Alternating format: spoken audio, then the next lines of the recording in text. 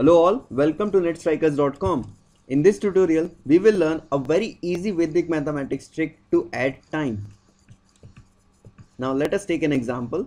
Suppose you want to add 1 hour and 25 minutes and 3 hour 45 minutes together. Then the simple way according to Vedic mathematics is just write 1 hour 25 minutes as 125 itself and 3 hour 45 minutes as 345. Now you just need to add these two digits. So the output will become 470. Now you have to focus on one thing. If last two digit crosses 60, then you need to add a time constant. Otherwise, don't.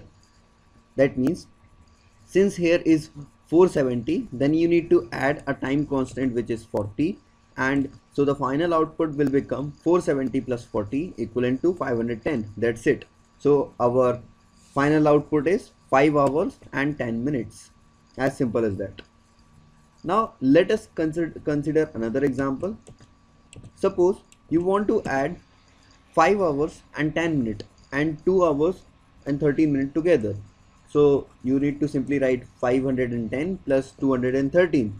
Now the output which we get is 723, and since it is lesser, since 23 is lesser than 60, then you need to simply write an answer as 7 hour and 23 minutes is the answer. As simple as that.